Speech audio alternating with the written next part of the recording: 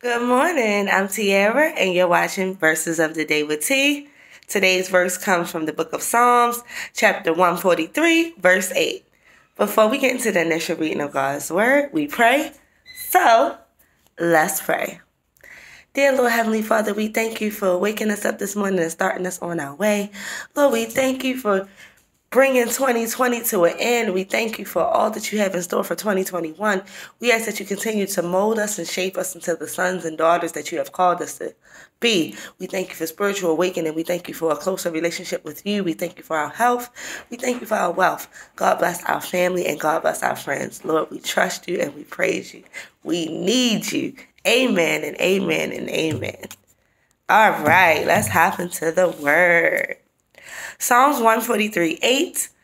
Let me hear of your unfailing love each morning, for I am trusting you.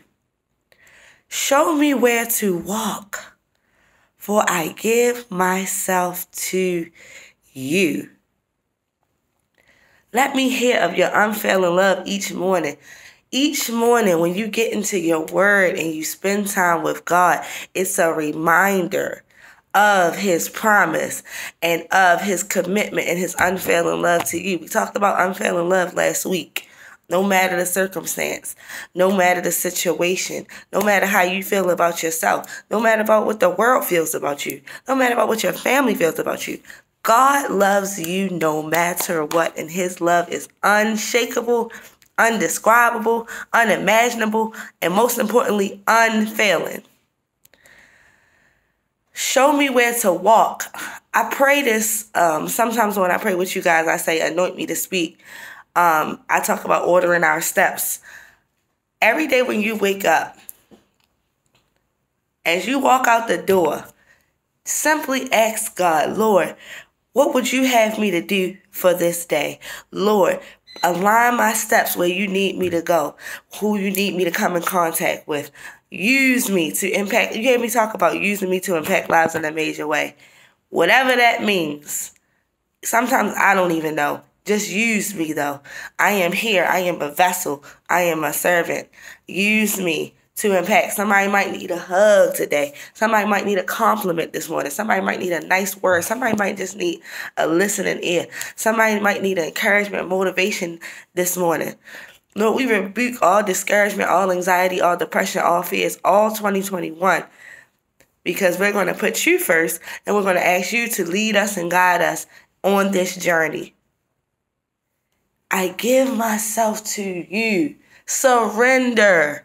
Surrender to God. Surrender to him. And let him lead you and guide you. He's not going to stir you wrong because he's your creator and he already knows the purpose and the plan that he has for your life. So you got the access. Ask. You have not because you ask not. You have not because you believe not. Believe that God is on your side, that his love for you is unfailing, that he has a purpose and a plan for you, and that he is going to exceedingly and abundantly surpass anything you can think or imagine. But it starts with you. You got to seek him. He's not seeking you. He's got all these children all over the world. He's got the whole world in his hands. You in his hands too. But we got free will.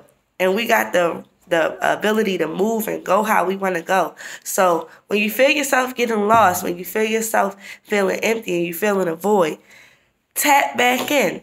It's okay. Sometimes we fall off the horse. It's just like any goal. Each and every day you wake up is a fresh day and a fresh start. I love y'all. I hope that everybody is safe tonight. Happy New Year's Eve. This is the last day of 2020. Thank you, Jesus. We made it. Make today count. Spend time with family if you can. And I love you. I'll see y'all tomorrow. Thanks for watching. Have a great day on purpose. We in this together. Let's keep growing and glowing in Christ together.